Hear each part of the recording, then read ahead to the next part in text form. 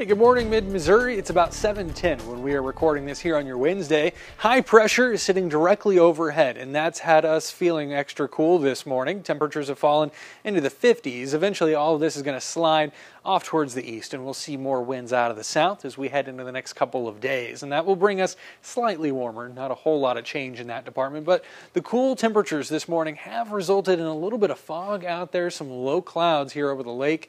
Again, that's going to lift and bring us some cloud cover, but we're still looking mostly sunny throughout the morning. Temperatures again in the 50s as we record this. We've seen low 50s up near Macon to start the day, and we're all warming from here into the 60s, and we'll spend a lot of the time in the 60s and the 70s throughout your morning hours. It's almost noon before we actually climb back up into the 80s, and that, again, high pressure still overhead throughout the afternoon, so we're gonna keep winds fairly variable. Not a big influence from winds today. Now heading into Thursday, that changes a little bit. Again, we're looking mostly clear into the evening, maybe some clouds during the overnight hours here, more so on their way in from the west during the late overnight hours.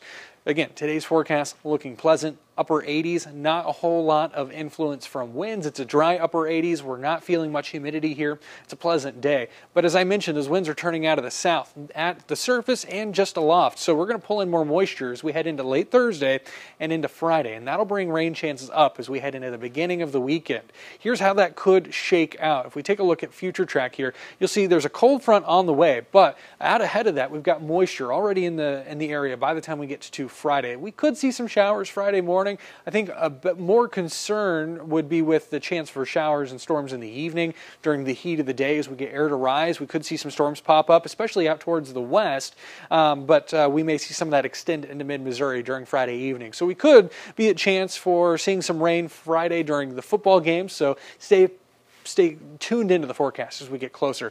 Heading into Saturday, as long as we stay ahead of that cold front, we will still keep chances for rain in the forecast. So some of us still out ahead of that front. This front may not make that much progress as well. So we'll be looking at more chances for rain on Saturday, with things maybe looking a little drier for Sunday heading into your Labor Day. Otherwise, temperatures very steady throughout the next 7 days, bouncing around between the upper 80s and maybe low 90s for a few folks on a couple of those days, but otherwise pretty stagnant in terms of temperature, and we're dry into early next week.